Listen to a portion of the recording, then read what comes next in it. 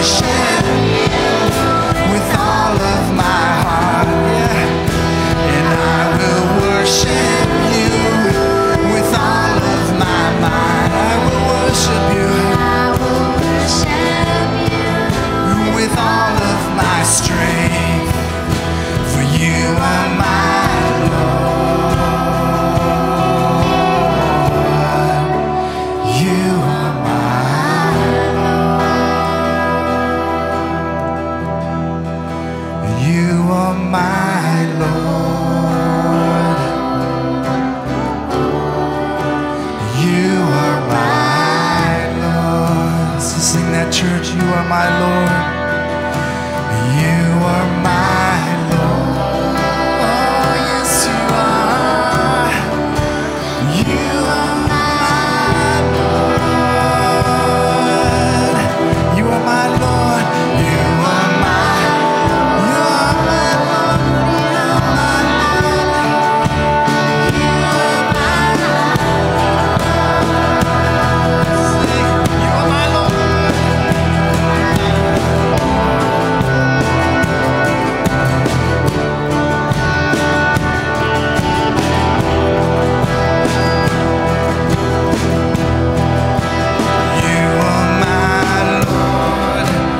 You are my Lord.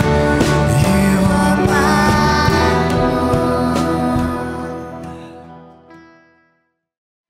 But I was just praying and during worship, and just I feel like the Lord said, recognize the way that Jesus reveals himself. Because yes, there's times he reveals himself as joy, but there's other times he comes as the Prince of Peace. Other times he reveals himself as the miracle worker. And so if I only want one way that God's going to show up, I'm going to miss him in all the different ways. And I love when God shows up as joy, but I love him when he shows up as peace, or as the teacher, or the deliverer. And so I'm just excited because I don't want just a certain way that God has to show up every time. It's great when laughter happens and people are happy, but it's great also when peace comes or when the deliverer comes. So realizing it's like, God, any way that you want to reveal yourself, I just want to be aware of that. And so is that good news at all? Or okay. I'm going to have Takoa. She had a dream the other night just to share. I think it's going to encourage in what the Lord's doing. Let's give it for Takoa. So I had a dream 2 nights ago, and I woke up and I was so excited because the dream was fun. But pretty much it was all these young people, and we were all on the beach. And I remember it was like in a cove, and the stairs we were running down were like made from like the side of a hill or something, and there was a ton of people in the water, and we were all drunk in the Holy Spirit. And there was a big group of us that were drunk in the Holy Spirit, just like in the water dancing and singing. And then in the ocean there were like all these washers, and then there were people just like lined up behind the washers just waiting to put their stuff in. And so I woke up, but I just remember it was me, Addie, and Daniel, and we were having like so much fun, like jumping in the water. And then I kind of started praying about it, and I was like, why were there washers? And like, why were people waiting there? And I kind of felt like the Lord was saying, especially for young people, like they think the only way to become clean is to put everything in the washer. Like that's all their mind is set on, is I have to put everything in the washer. Like that's the only way. And then there's a group of us that weren't waiting in line for the washers. We were just rejoicing in the Lord, baptizing people in water, having fun in the Holy Spirit. And so I just thought it was encouraging, like, especially for like people our age, like just to be telling others that like putting your stuff in the washer isn't the only way. Like there's another way, and that's Jesus.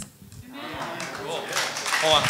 So just, how about just pray for baptisms and people that need to get baptized? Just release that. Yeah, sure. Okay. All right. So, Father, we just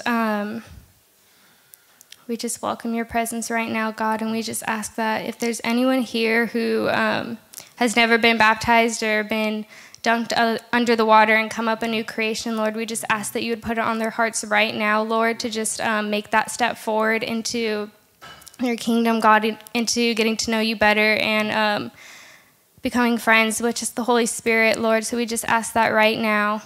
We just declare that over this body. In the name of Jesus. And if anyone wants to get baptized in water, let us know too after. So see one of the leaders. You're good. I've been doing taxes recently, and that's not the most fun thing in the world. But, you know, when they asked Jesus if he paid taxes, he goes, go to the nearest lake and go fishing, and the first fish that you catch, there's going to be a coin in it, and that's going to be my taxes that I owe. And I was thinking, that'd be nice to have that today, the taxes we owe. What if the IRS is knocking on your door and you say, sorry, I don't have it, but go fishing, go to Pismo. They're probably thinking you're crazy, but that was Jesus. He did things that were really outside the box. He did a lot of things that are like, whoa, are you of this world? And he wasn't, you know, he was in a different world. But, you know, yeah, the ministry at Pismo has been fun. We had an interesting thing that happened. We were walking and I saw this older man, or actually he was pretty young, he was only like 55 or so, with his wife. And he had a Cal Poly jacket on. And I was like, okay, I've seen you before. And sometimes when you want to, you know, evangelize, you don't go straight to the punch.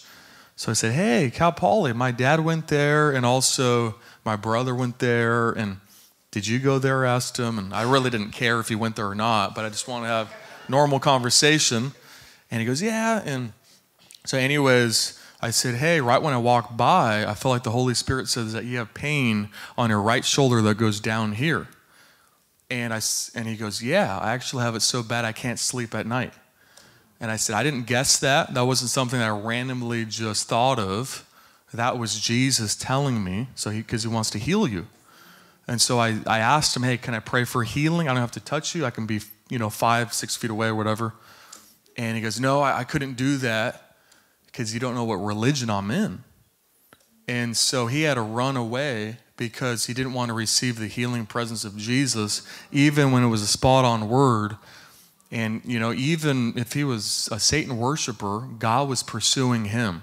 Jesus was saying, I want to bring healing to you.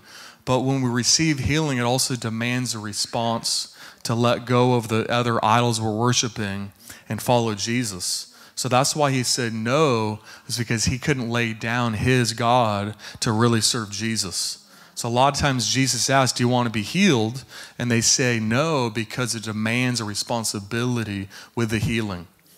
And so that was interesting to see that.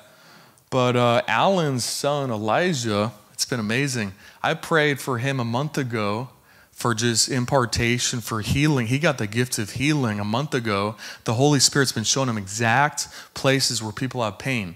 It's been crazy. It's been fun. And so I've just been, he's going to, your son's going to share next time or whatever. But I'm just really encouraged. He's only like 16 years old, 17.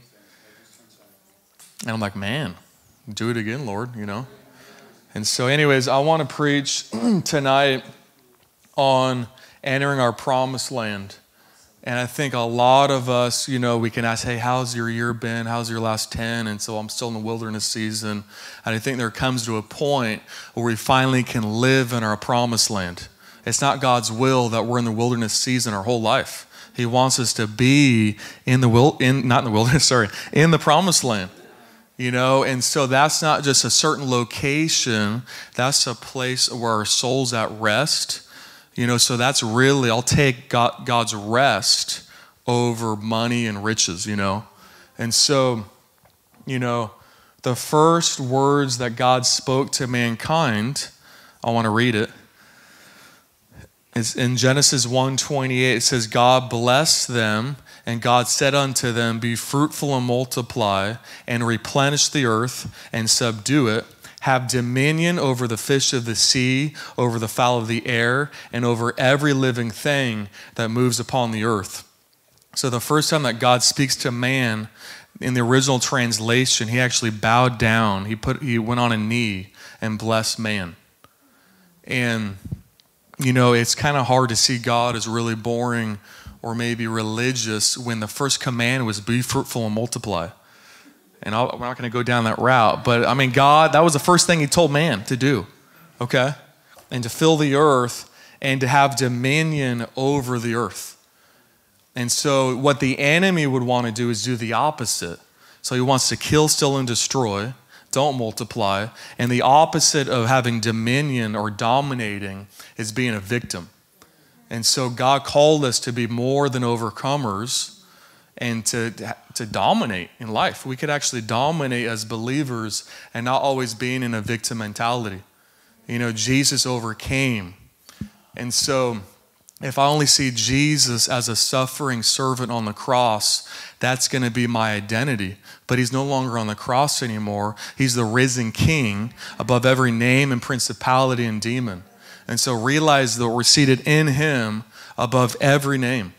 And so we can actually overcome in this world. You know, I don't have to be struggling my whole life. I can be living in victory and dominate. We can dominate.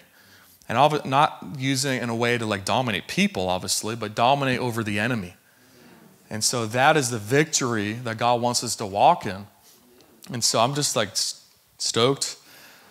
I mean, I've been listening just to some good, just faith-building preaching that it's like, yeah, I'm just not we're not sinners anymore. We're saved by grace, but now we're sons and daughters, and we can have victory on this side of the world right now. We don't have to crawl our way into heaven. We can be overcomers now, you know? And so, anyways, so the first thing so when the Lord speaks to Moses, this is Numbers 13:1, he said, send men to spy out the land of Canaan, which I'm giving to the children of Israel. And so the Lord tells Moses to do that. And Moses selects 12 leaders to go into the land, the promised land, to spy it out and to check out, you know, who's living there, what kind of land it is. So for 40 days, they're spying out the land. And this is the report back. It says, this is Numbers 13, verse 27. Just bear with me, it gets good. It says, when we went to the land where you sent us, it truly flows with milk and honey, and this is its fruit. The fruit was actually so big, it was a cluster of grapes that was so big, it took 2 men to actually carry 1 cluster of grapes on a pole. Okay, this isn't small fruit. This is huge fruit. But it says, nevertheless, the people who dwell in the land are strong. The cities are fortified and very large. Moreover, we saw the descendants of Enoch there. The Amalekites dwell in the land of the south. The Hittites, the Jebusites, and the Amorites dwell in the mountains. And the Canaanites dwell by the sea and along the banks of the Jordan. So they're just overwhelmed right there by all the different enemies. I mean, you can make like a rap song out of all the ites and Amorites, and I feel like I'm rhyming. But Caleb, he had a different spirit about him, and he quieted the people before Moses and says, let us go up at once and take possession of the promised land, for we're able to overcome it. He had a different spirit. He wasn't a victim. He was an overcomer. In verse 31, it says, but the men who had gone up with him said, we're not able to go up against the people, for they're stronger than we.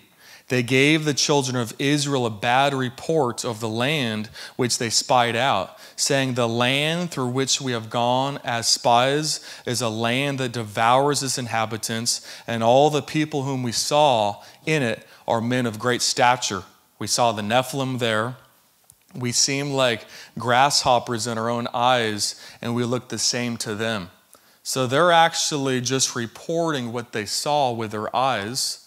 They're not really making stuff up. There's actually giants in the land, but they're only saying from natural perspective. They're not moving in faith.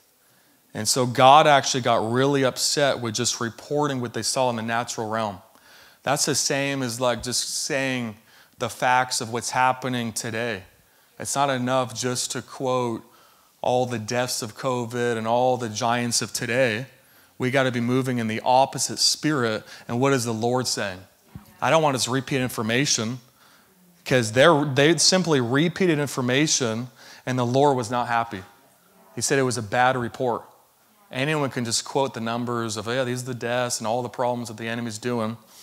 And they knew the enemy. They knew all the different types of enemies. They said there's a principality here, there's a principality there. They knew all the different types. But their focus was on the enemy, and they don't even mention God in this. They said, this is the enemy, but where is God mentioned in this report? That's why it was a bad report. And so what happens when we only report what the enemy's doing?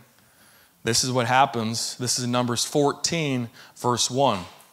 It says, all the congregation lifted up their voices and cried out, and the people wept that night.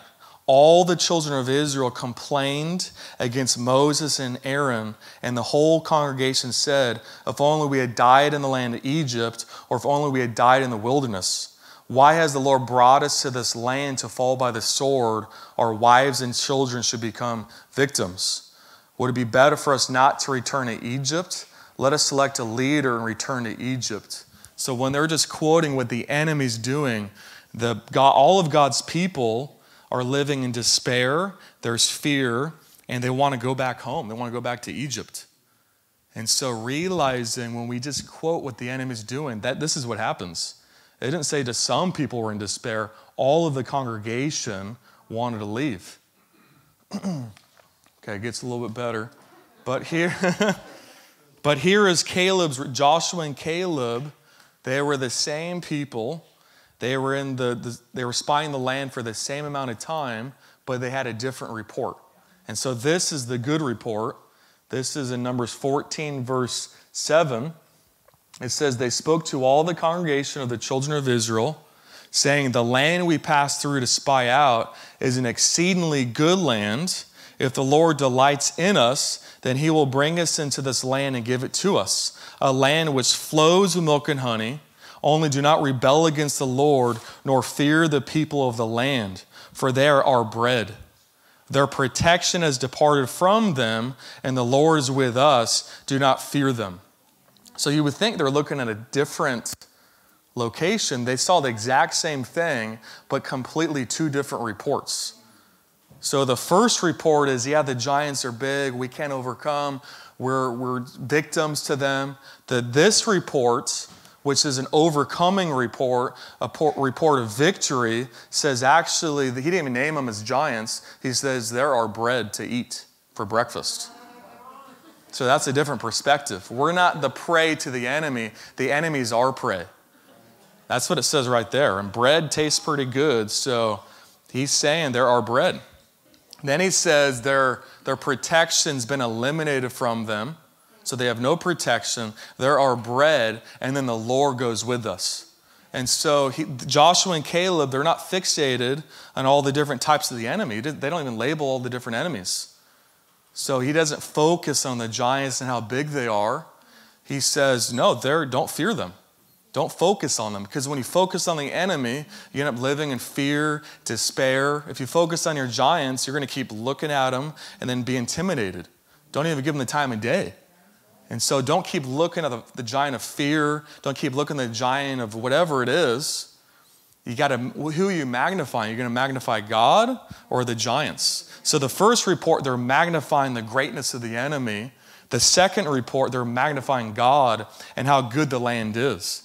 He doesn't even say it's a good land. He says an exceedingly good land, okay, that flows with milk and honey. Milk and honey is not a necessity. That's actually a luxury. That's something that you don't need, like, oh, I need honey today, okay?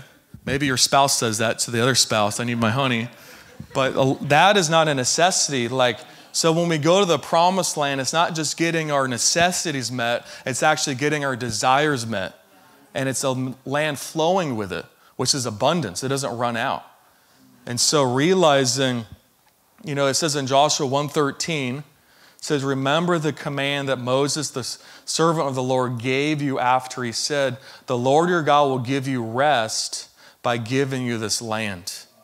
So when we're in his promised land, we have rest from oppression, we have rest from anxiety, we have rest from any of the stuff that's attacking our peace. And so that is what Jesus, yes, we're going to go to heaven one day, but I want to live in a reality of heaven now, bringing that to earth. I don't want to just suffer and crawl my whole way. I want to live in victory now and live in freedom now. Yes, when we die, we're going to be in freedom. I want to have freedom this very moment. And it's a land flowing with it. It's not just barely enough to get by. It's an abundance. And so the bad report You're thinking, okay, what happened to them? I mean, the Lord wanted to wipe out all of God's people and restart. So I think he took it a little seriously. Obviously, we're under the new covenant, so if you make a bad report of what's happening now, he's not going to wipe you out. But for every day that they were in the promised land spying it out was an extra year in the wilderness. So they had 40 more years in the wilderness because they simply had a bad report with their mouth. And so it's actually very important what we say with our mouth. We could see something, but what are we declaring with our mouth? Are we declaring defeat or what the enemy's doing? Or are we declaring what Jesus is doing, his victory? Power in life is in the tongue. And so it actually matters what we keep on saying. If I keep saying, oh, I just struggle, as a man thinks in his heart, so he is. And so even if I feel, let's say I feel fearful, I need to move in the opposite spirit and say, no, I'm peaceful. You know, if I feel depressed, that might be something I'm feeling, but I need to declare the word of God. No, I have joy. Let the bound say I'm free. Let the depressed say I'm joyful. Let the anxious say I'm peaceful. And so let the weak say I'm strong. So whatever you're feeling, that's not the truth.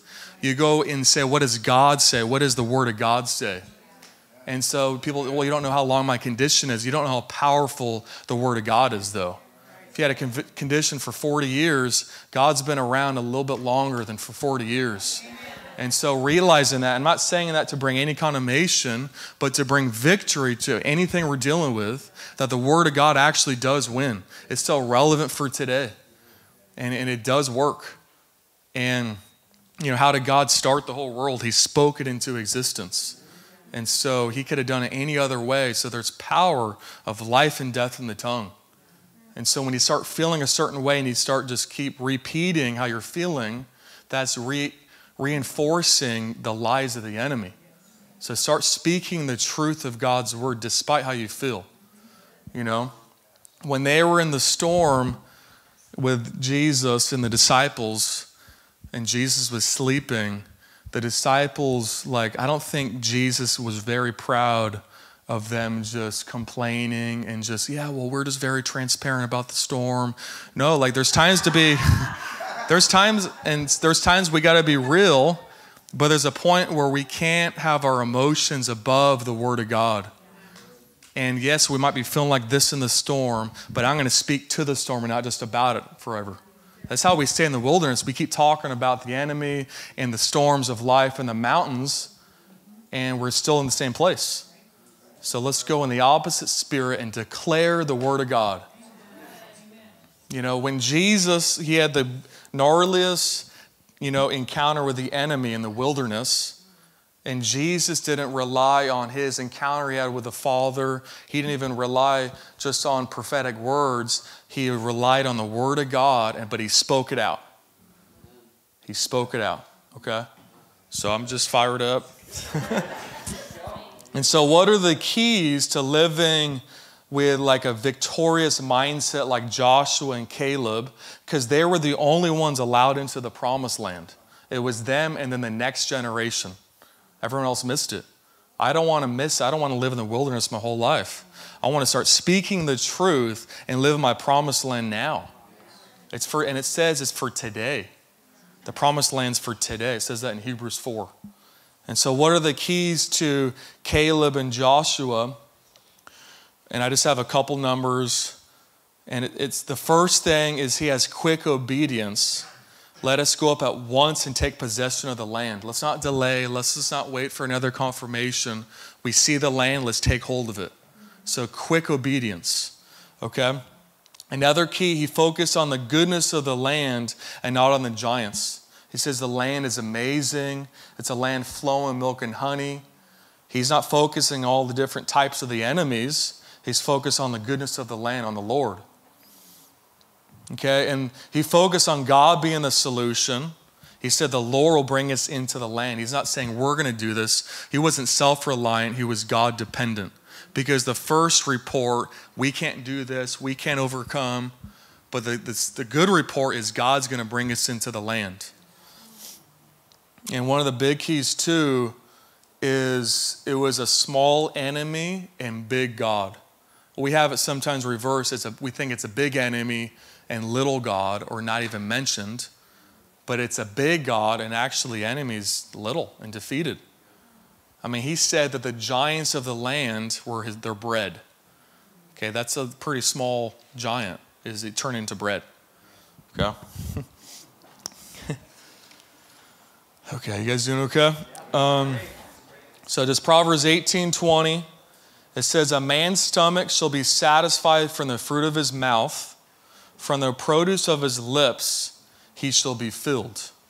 Death and life are in the power of the tongue, and those who love it will eat its fruit. So we have a choice daily to be under the waterfall of death or waterfall of life. But it's with our words. And so I know you guys know this before, but being intentional that I'm going to choose to be under the waterfall of life today. Even if all hell's breaking loose and all these things are happening, I'm going to be intentional about speaking truth and life and victory. You know, Mary, so when she was pregnant with Jesus, I don't worship her, but I want to honor her. She's an amazing woman of God.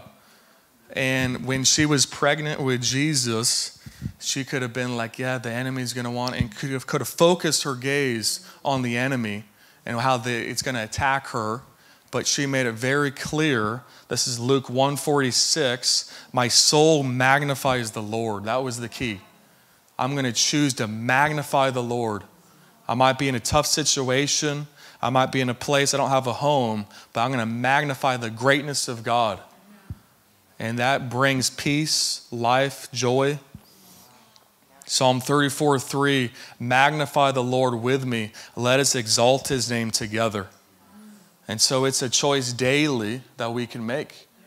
And that decision will actually be a doorway in the promised land. It's actually going to be, we actually have responsibility. You know, they couldn't just rely on the sovereignty of God to get them in. They actually had a choice to get into the promised land with their mouth. Okay, so just a couple more things. When God says in Romans 8:37, he doesn't say that we're just conquerors. He says we're more than conquerors. So whatever giant that's coming in our way to get in the way of the promised land, we have to have a victorious mindset. I'm more than a conqueror. I'm way above this. And so if it's a giant of fear, if it's a giant of the government, if it's a giant of a virus, are we going to keep magnifying how big they are and even quote all the numbers? Or am I going to magnify the solution in the Word of God and Jesus? And so it's being intentional. I don't want to know all the numbers of all the deaths. I was like, what is Jesus doing though? What are the lives that are getting saved during this time? Not all the people that are getting sick and dying. That's a reality. We don't ignore it. But I'm going to choose to magnify the King and not the giants anymore. Okay? Thank you, Lord. Okay. Well, let's invite the worship team up. Thank you, Jesus. I think I had one more thing.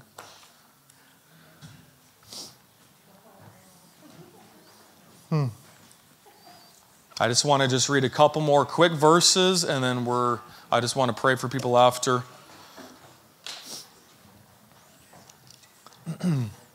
Actually, I need to do a testimony, and then we're going to, sorry, just wait about 5 minutes? Okay. Maybe 4 minutes. Okay, so there was a time where I was going through a lot of just warfare, a lot of just heavy stuff coming against me. And, you know, there was the enemy, and, you get in that place where you feel like you're in a pit, and you keep regurgitating what's happening, so you keep reinforcing it. So then it keeps getting stronger because the reality of it gets stronger and stronger.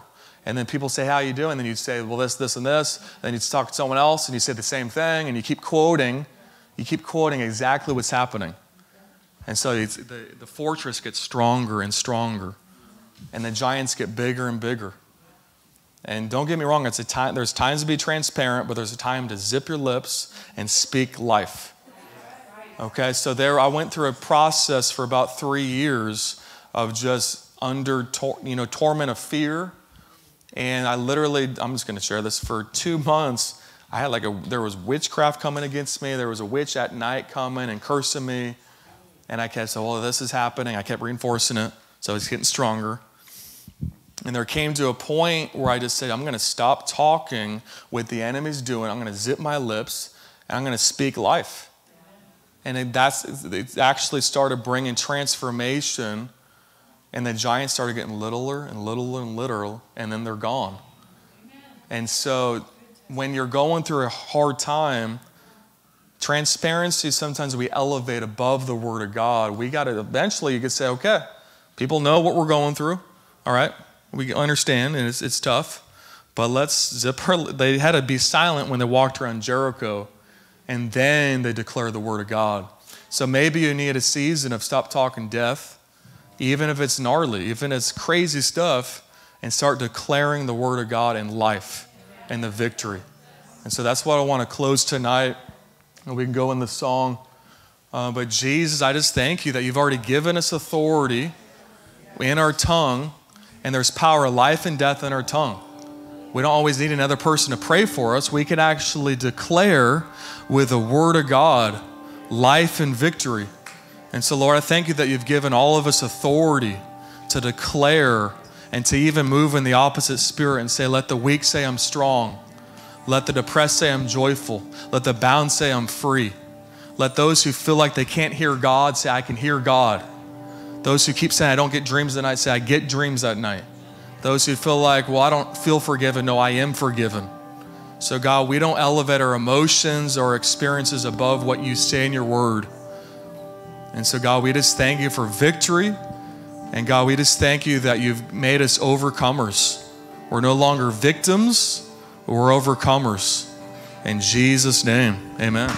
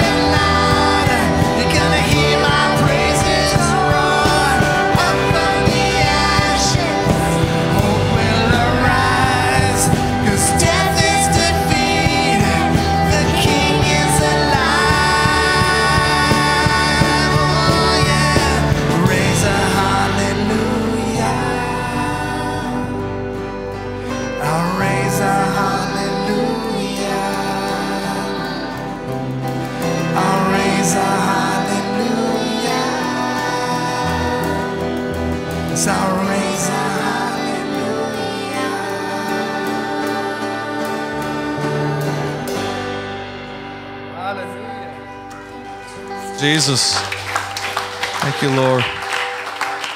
Yeah, God, we just thank you for tonight. And we just take you at your word, Psalm 34:3. Oh, magnify the Lord with me. Let's exalt his name together. And so, God, no matter what storm we're in, no matter what's going on, we choose to speak life. We choose to magnify Jesus. God, we just thank you for power of life and death that's in the tongue. We thank you that we have authority over these giants to speak to it. He says, speak to the mountain, it'll be thrown in the sea. So whatever mountain's in our way, we're not going to keep speaking about it. We're going to speak to it to be thrown in the sea. So Lord, I thank you that you've given everyone authority to speak the truth, regardless of feelings, emotions. Lord, we love the emotions, but we take the word of God above how we're feeling. And so Lord, we bless everyone here. We thank you, Jesus. In your name, amen.